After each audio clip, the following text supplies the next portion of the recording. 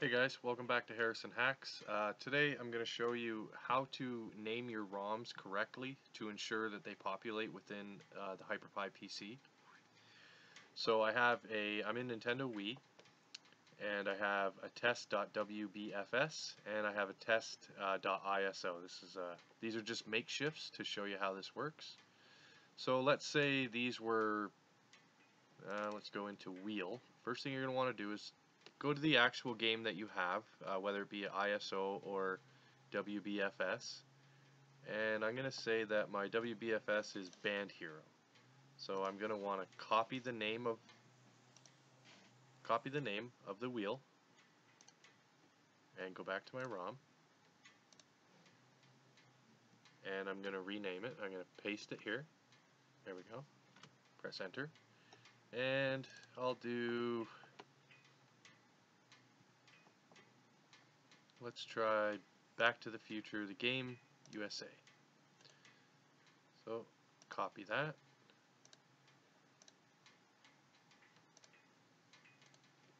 paste it here. Okay, so now they're named the same as the wheel art.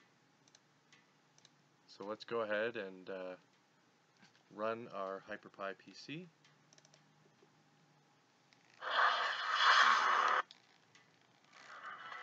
And I'll go to, I'm just going to mute this. I'm going to mute that, it's loud. So let me just find my Nintendo Wii right here. Go into Wii, and there they are. They were named correctly.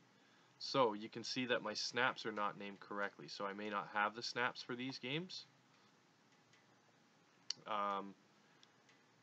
Or the box art or disc art, and this is all stuff you may have to find online. I've included everything I could find, so I don't have the video snaps, I guess, for these two games.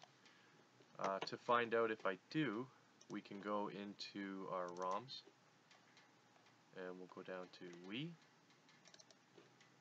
Snap, and so I do not have the Back to the Future, and what was the other one? Band Hero. And I don't have Band Hero, so that's why those snaps aren't showing, but the games are showing, and that's how they populate. So hopefully this helps you guys out, and it's that easy. Just ensure that your ROM name matches your wheel art, and you should be good to go. So again guys, thanks for watching. Hopefully this helps you out.